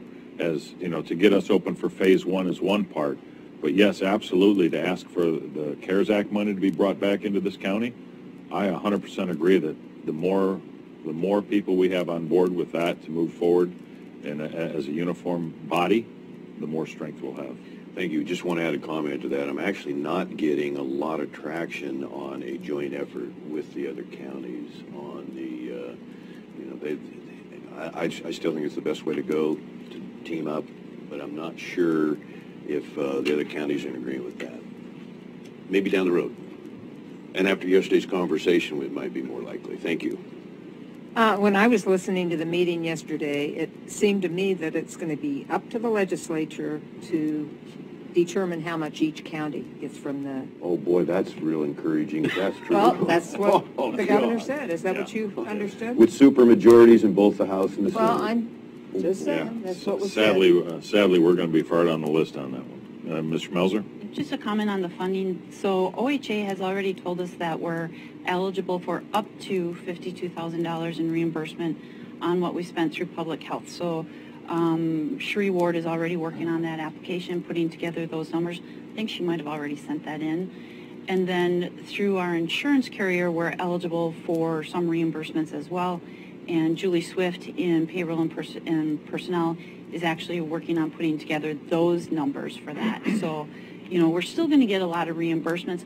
Yes, we want to try and get as much reimbursed as possible, but we are trying to get reimbursed with whatever opportunities we are seeing right now.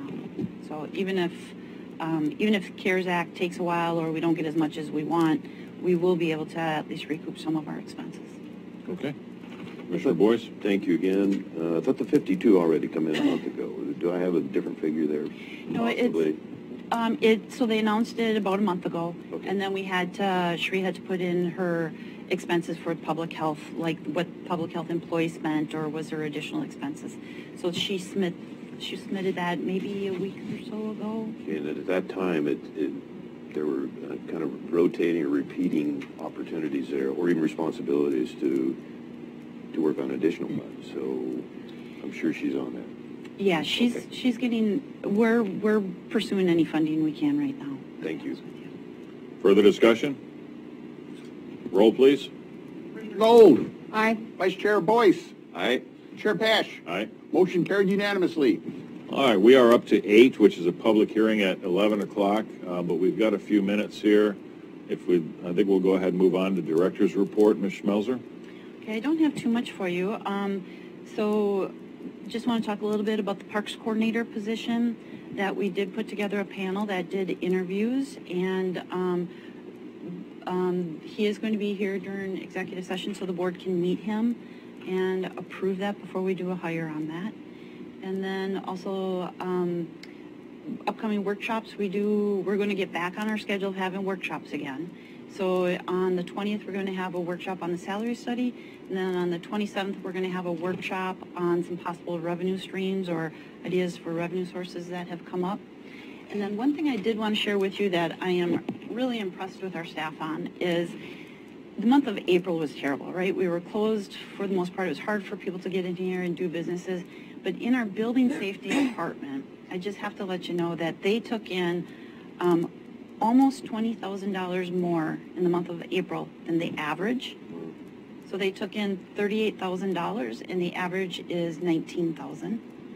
And then from the previous year, so if I look at last year, they were $14,000 ahead of last year. So Mark Bagman down there is doing an excellent job with his staff.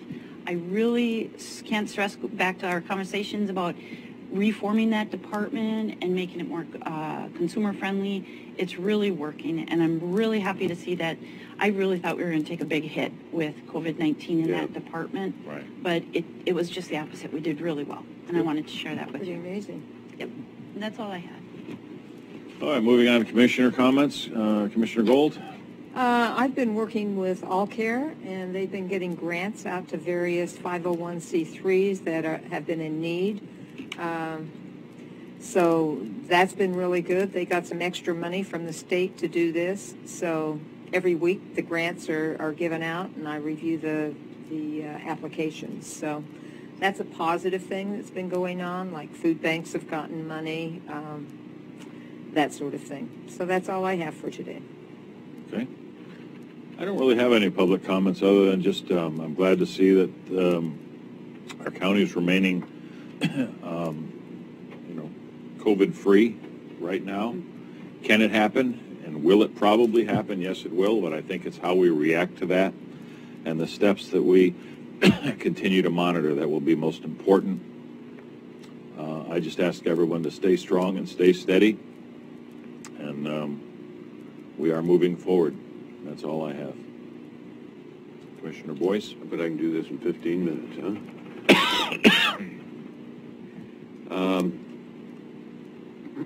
Just appreciate the discussion today on the liaison commissioners and also on the reopen. I'm really follow Brookings close and have admiration for all three of our cities, and I'm hoping that, because they were on the 30th, I hope they don't go back to that, and we therefore send, I don't think they will, but hopefully it won't again send out a mixed message. Just one comment, minutes. I think it was March 17th on the Day Wireless issue, the work that they've been doing.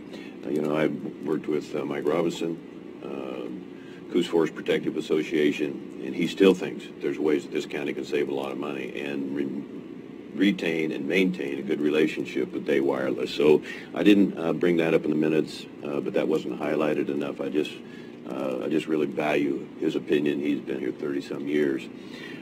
Small businesses out there, we have a special community development block grant through Coos Curry Douglas Business Development, Tracy Loomis. It's called the Emergency Small Business and Micro Enterprise Assistant Grant. This is a one-time thing, community option. I'm going to bring to the board for approval at some point. There can only be 2 in a region, so in the 3 counties, Douglas is going to have one, and then Coos and Curry would have one together. And that, I think at some point that would probably need board approval, but this is the early stages. We have about 30 days on this, but as part of the FER plan for community development, I'm drawing a blank. I thought I knew exactly Federal Emergency Relief Plan. Excuse me, there you go. But it is a first-come, first-served basis. CCD and Coos County would be doing all the paperwork. All we have to do is help position our people, if there's interest in small businesses, to understand this grant, and it'll move pretty fast. And any connection we can have with Coos County, I'm more than happy to do. I've seen their commissioners work over the last 3.5 years, and they're very committed. Cribbins, Maine, and of course John Sweet.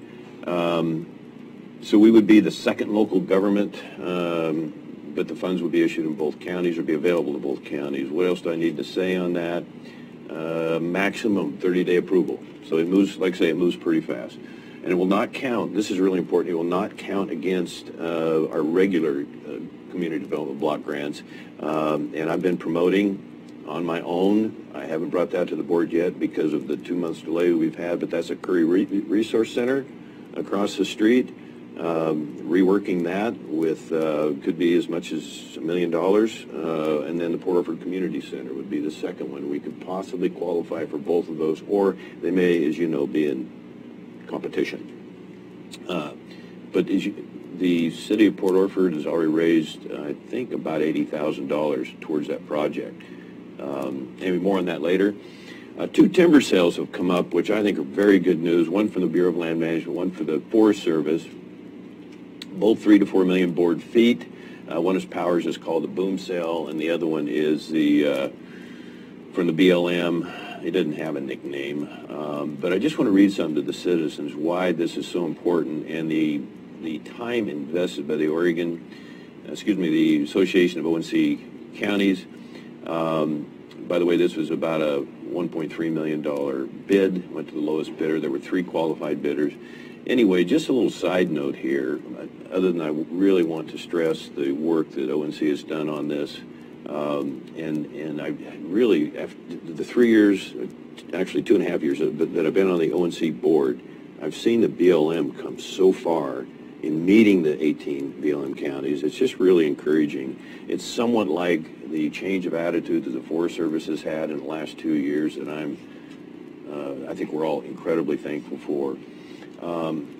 But here is just some quick stats. It takes approximately 16,000 board feet of lumber to frame a 2,000 square foot home. What is average? 1,600 square feet. So that's a little bit bigger than an average home. 1 million board feet of timber is enough to build approximately 63 family-size homes. So if you did the math, that would be 7 times 63 would be, about 500,000 homes. Or no, 500 homes. I'm sorry, there we go. So that's good news for Curry County, and I think you're going to see more green timber sales. I'm continually working to help South Coast get green timber sales. They're down in this corner of Oregon. They don't have, it's harder for them to make bids on these BLM and Forest Service locations. They'd have to truck obviously a long ways from Powers, but I think they were probably one of the bidders in the Powers 4 million board feet there. I want the camera right here, Eric, if you don't mind. These are Gotcha Covered, the wonderful volunteers primarily in the Brookings area that have their sewing machines going about 500 revs per minute. These are tie-on masks. They would prefer wool. There's not a lot of free wool material available out there, but they're just doing an incredible thing. At some point, if masks are a good option for people that are within the service industry of Curry County, we're going to try our best. They're going to try their best. I don't want to take credit here other than just really sending a big vote of approval and appreciation. They need all the donations that they can get. As I mentioned last week, close to 40. As you know, Brookings canceled the Azalea Festival, postponed probably till the 1st of July. That's an 80-year tradition. That's almost crushing in itself. That's been consistently a tremendously well-organized program for so many years. Of course, we lost our fair, and probably no way we'll be able to recover on that before 2021. But those are just great traditions that, if we fight hard and work and pull the wagon together, we might be able to get those back and in full swing down the road. I was going to talk about the governor's call yesterday. I think you both covered that well. Other than this, you did hear, and I could just read a little bit of this from Douglas County. Just they are having businesses, and it was touched on just a little bit today, that are basically just saying, I'm going to open up anyway. I got to feed my family. There's one story of a lady running a hair salon in Salem, single mom with 2 kids, and they not only tried to close her down, she was going to go back in today. I don't know how the story will end, but the OSHA threatened, if it's accurate, and I believe it is, threatened to fine her $70,000. She's been graciously keeping her distance and keeping her store closed.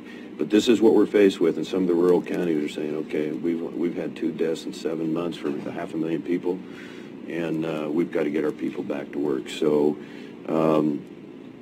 it's going to be awful hard for us to overrule the governor's deal, executive orders, but we may be faced with that at some point in time. I hope not. So we'll know more after the 15th. That's all I have. Thank you, Mr. Chair. All right, it is 10:53. Why don't we get up and stretch for a few minutes, and we'll have our public hearing at 11 o'clock.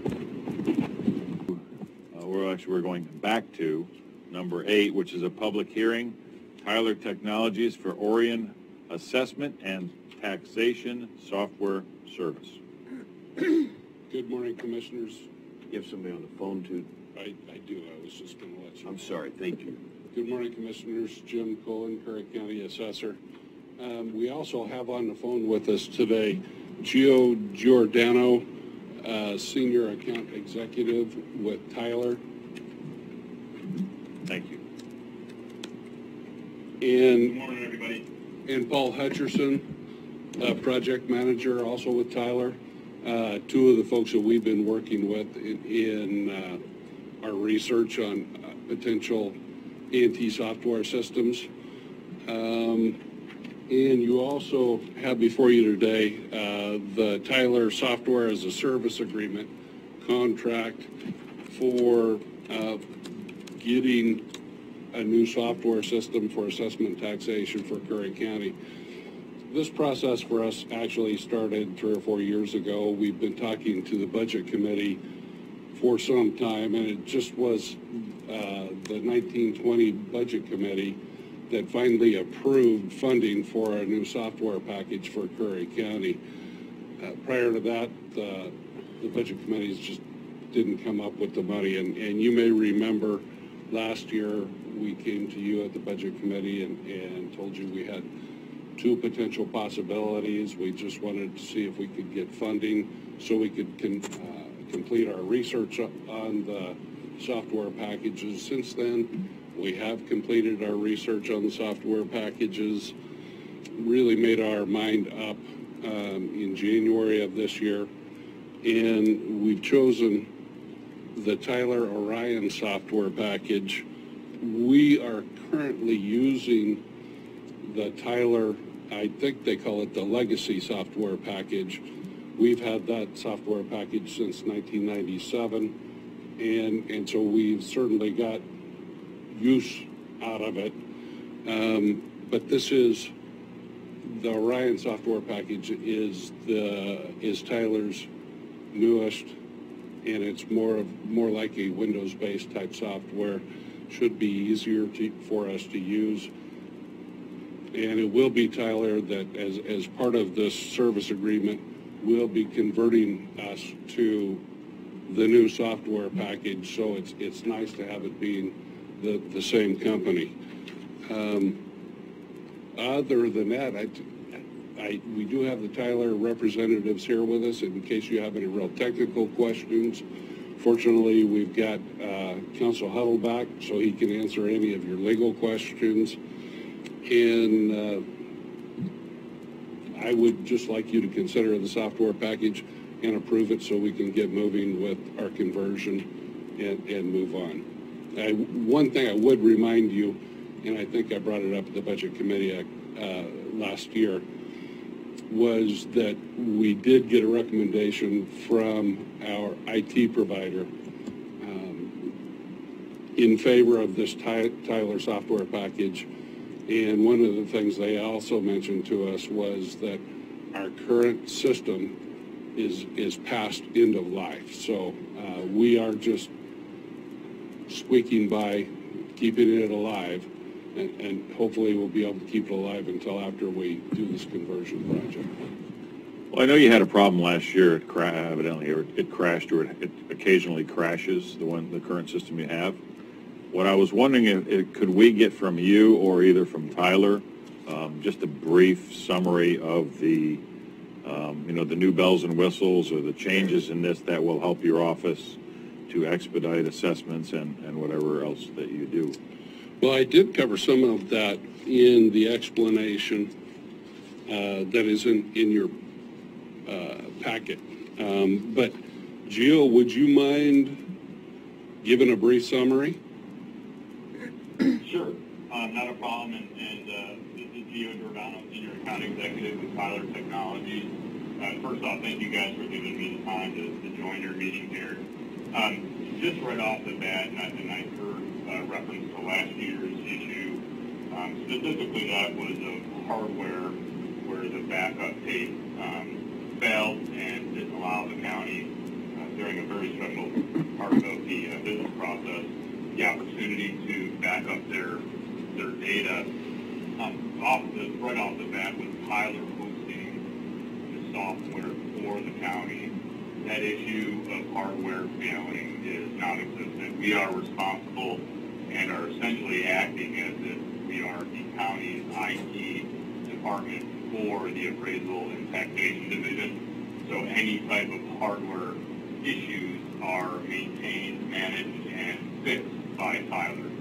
So those issues or time crunches, scrambling, trying to figure out what the issue is with third-party vendors are eliminated, and Tyler takes responsibility for that. So that's the first thing that I would say, going to this service, what we provide to the county for going to this service. Now, from a functional standpoint, Jim alluded to it being a more modern platform, and that's true.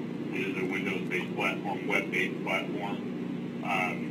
There are features and functionalities through workflow, business processes that will help the county become more efficient in their business process. So being able to manage the data, manage the events or tasks that are taken on by the division are more accessible. There are rights and roles, functionality built into the product, as well as a audit trail of all types of transactions that happen within the product. We manage and maintain all of where those changes take place, who makes those changes, date, timestamps as well. So there are plenty of other functional enhancements that go above and beyond the current legacy product that you're using, which we do maintain. And then, lastly, Tim also alluded to the fact that we do currently maintain the legacy system. So from a conversion standpoint, database standpoint, we're very familiar with the file layout structure. This is not the first conversion from our legacy to Orion in the state of Oregon.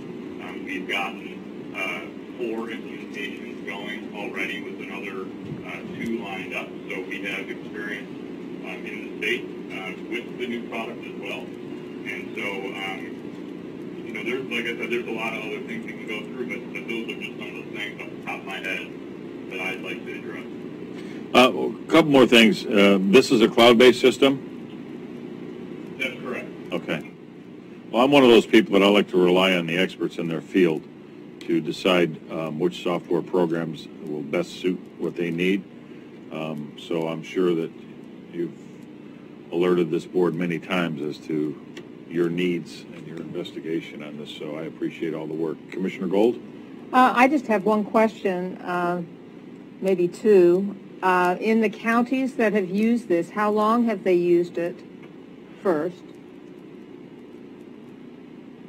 That's my first question. Yes, not a problem. Thank you. The first county to go live on Orion, the new product that you guys are considering, Multnomah County did 2 years ago. Washington County as well. They went live last year on the appraisal stuff, and they went live on the tax portion of it this year.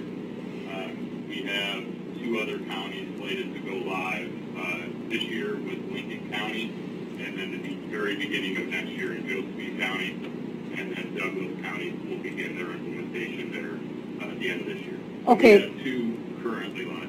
Okay, so my second question is, as a result of using this software, were those counties, especially the ones, I guess Multnomah has been using it for 2 years and the other one for 1 year, were they able to increase their efficiency in doing the assessments by using your program? Yes, they were.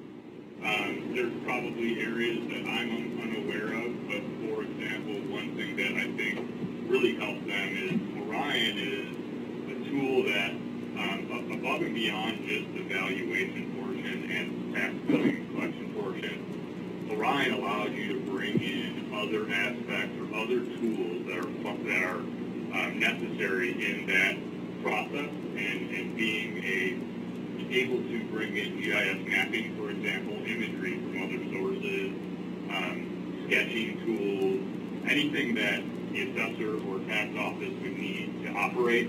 Orion goes above and beyond just the valuation. It brings everything together, so there's one efficient operating system that they can use to do their job and not have to piece together different areas of functions. So that would, I would say generally, that would probably be the first area of efficiency.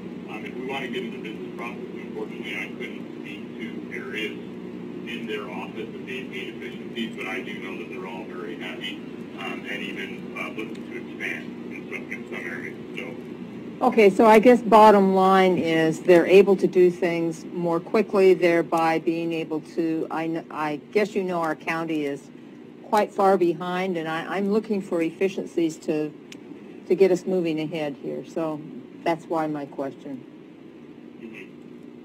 Yeah, just from our own research and actually going to counties where they're using this product and the demonstrations that we've gotten, we can see that there's, I mean, to take it down to the very basics, we can see that there's fewer keystrokes involved in the work that we're going to need to do. So there'll be more time for you guys to get out and assess. To get more done, yeah. Yeah, that's my point, yeah. Okay. So we have to have public comment on the public hearing as well, right? Yes, if I could, Mr. Chair. Jim has spoken to the operative side of the contract, and so has Mr. I think Giordano, Gio, Tyler. Why we're having a public hearing is because this was not done through sealed bids or sealed or RFPs. But what Jim did is he essentially reviewed, there's essentially 2 vendors in this arena. And so in Oregon, thank you. And so Jim kind of compared them, and then basically with the reasons that are in the packet, we publish those on the website. The other vendor know that we would have a public hearing today if they wanted to come and talk about, why they didn't think this was a good idea, and also the members of the public. And so that's what we're doing. This is a special procurement, and the public hearing is for that, and it's to show equal fairness as if we would have done a sealed bid type of thing. Okay. So at this time, I'm going to open public comment. Are there any public comments on this? Hearing none, public comments are now closed.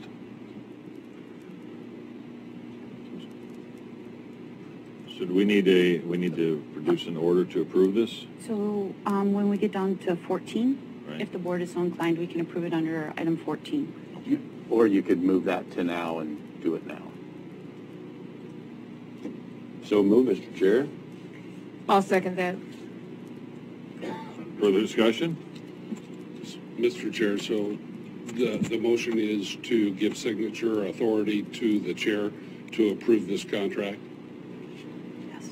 Yes. Thank you. Further discussion?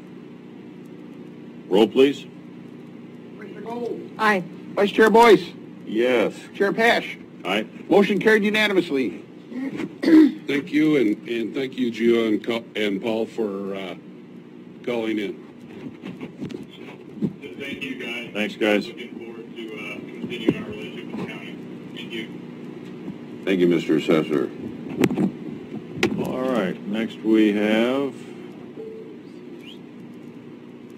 we're going to enter into executive session. So at this time, we're going to recess this meeting. It is 11:14 and enter into executive session per 192-6602A. The knob. To consider the employment of a public officer, employee, staff member, or individual agent. 192-6602D, to conduct deliberations with persons designated by the governing body to carry on labor negotiations.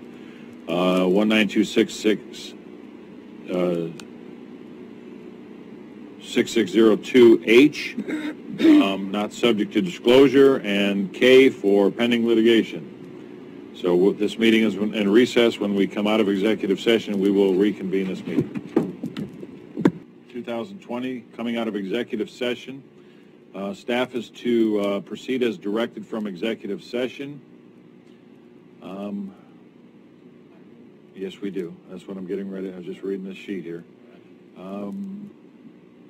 Our decisions on our labor negotiations currently are undecided. We are still going to move forward with those decisions. We're going to move on now to number 13, which are hire orders for an administrative secretary for the assessor's office. Do I have a motion, please? I move that we approve the hiring of the administrative assistant for the assessor's office. Second, Mr. Chair. Roll call, further discussion? Roll, please. Commissioner Gold. Aye. Vice Chair Boyce. Yes. Chair Pash. Aye. Motion carried unanimously. Next is a hire order for a parks coordinator. I Right. move that we hire the parks coordinator that came before us today. Second, Chair Pash. Further discussion? Roll, please. Commissioner Gold. Aye. Vice Chair Boyce. Aye. Chair Pash. Aye. Motion carried unanimously. We have other for 14, Tyler Technologies for Orion Assessment and Taxation Software and Service Agreement, granting signature authority to the chair. We moved that up after the hearing. Oh, we did. Okay, that's already been All done. done. All right. Well, it's still on my list. So, do we have anything further? Nope. With nothing further, this meeting is adjourned.